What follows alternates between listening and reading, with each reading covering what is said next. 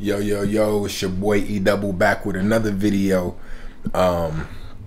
Just got a package today. As you can tell by the video description, I got my new Neumann. I think it's pronounced Neumann. I think some people say Neumann. But anyway, my new Neumann TL103 mic. I just bought the Universal Audio Apollo Twin X. And then I bought the shock mount for the Neumann microphone. So I'm about to go ahead and unbox that. We're gonna get right into it. All right, so here we go. Here's the package. I had already broke it open, but I literally just took delivery. I ordered these from Sweetwater. I never shopped with them before, but when I was researching mics and different interfaces to get, everybody kept talking about Sweetwater and how good the customer service is. But long story short, I first placed the order. It was like a bundle pack. It had the Neumann TLM 103, and then it came with the Universal Audio Apollo. It was like the MK2, I believe. And then it came with like a mic stand, some headphones. It was a pretty good deal. But then I realized that interface was actually like the older version, and I wanted to get the newer, the Apollo X. So yeah, so the reason I did this is I had to hurry up and break open the box with the tracking number to make sure that this was the right box, and I sent the other ones back so I didn't have to pay for shipping. But yeah, I haven't opened anything else though. So here we go.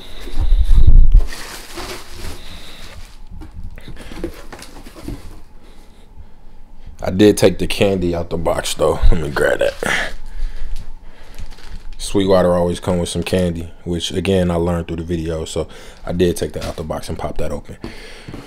But let's go, baby. So this is the big deal right here. The Neumann TLM 103. I did go with the black version. And then this is the shock mount.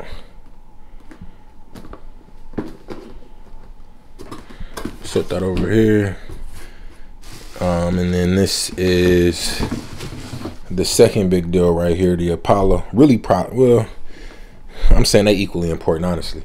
But yeah, here goes the Apollo Twin X Thunderbolt 3. Now I do have a PC that I bought. If you watch my previous videos, you know all about it. It's actually right there. But I hear a lot of mixed reviews. Universal Audio obviously optimizes for Mac, but they advertise that it also works with Windows. So we're gonna see. And then I didn't actually order this, but the Universal Audio interface doesn't come with Thunderbolt cable, so they sent this for free. Actually, I bought one off of Amazon, but I think I'm gonna rock with this one and probably return the one to Amazon. But yeah, so now that we got all that out the way, let's go ahead and open up some of these boxes. I'm gonna say the best for last, right? Let me set up this mic so it'll be easier for me to open these, and then I'll be right back. All right, cool. So I'm in my home studio. I need to get like a little table or something in here that makes these easier. I got my desk with my computer on it, but I got like a bunch of stuff on there right now. So we just gonna work with what we got. I got like a little couch in here. Here we go. But like I said, man, we're gonna say the best for last. So I'm gonna go ahead and unbox this shock mount. I already had a shock mount for my other mic. I had like a Bluebird, but apparently these Neumann made a special shock mount for these. You know, a way for them to get some more money. And again, I bought the black shock mount to match the mic, so it looks nice. It's a shock mount, right? It ain't like it's nothing super special. This does look nicer than the one that came with my Bluebird, though. I will say that. So yeah, we got a shock mount. I ain't even gonna open this. It's a Thunderbolt cable. Ain't nothing special about that. All right, let's get to the interface. And now this is the Heritage Edition of the Universal Audio interface. I did a lot of researching before I ordered this because I didn't know what the hell the Heritage Edition was. But essentially, from what I gathered, the universal audio interfaces were, they had like some supply restraints, which I'm assuming was due to COVID. So what they did is they bundled a lot of plugins, which is a good value if you use their plugins, which they're known for their plugins. They bundled a lot of their plugins with the interface, and they kind of like raised the price a little bit. Now I don't know if that's 100% factual, but from what I gathered, that's what the situation was. So yeah, so this is the Heritage Edition. The Heritage Edition. All that means is it costs a little more, and it has like some more bundled plugins than the regular edition. And I don't got my box cutter, so I'm gonna cut right quick, grab that, be right back with y'all. All right, so I'm back. Got my box cutter. This is my favorite box cutter too, by the way. It ain't nothing special, just a little Craftsman, but I like how it folds down. But all right, cool. So let's go and get this thing open.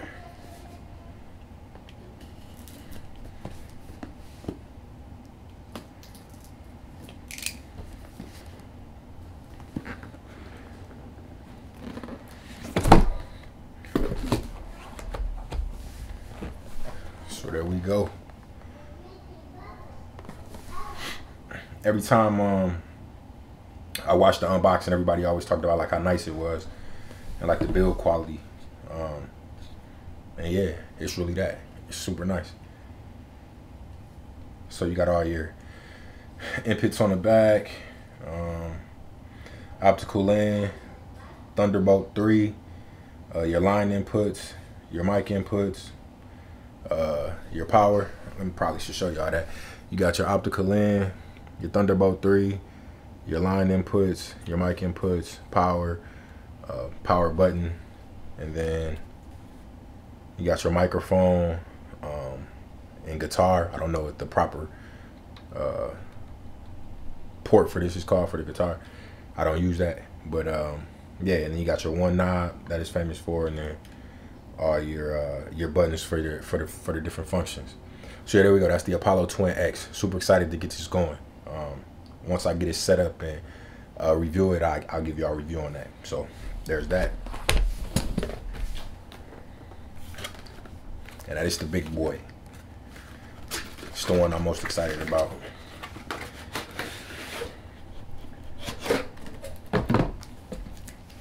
It's an expensive mic.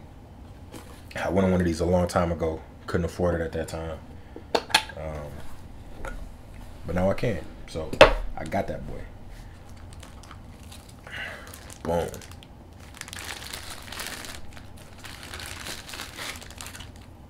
It's small. It's not as small as like some people were acting like in the reviews I seen, but it's nice, and it definitely got some heft to it. And then this is the I guess attachment that it comes with, but I won't be using this because I got that shock mount. So yeah, and this box is nice, man. Flip that around. Come with the wooden box.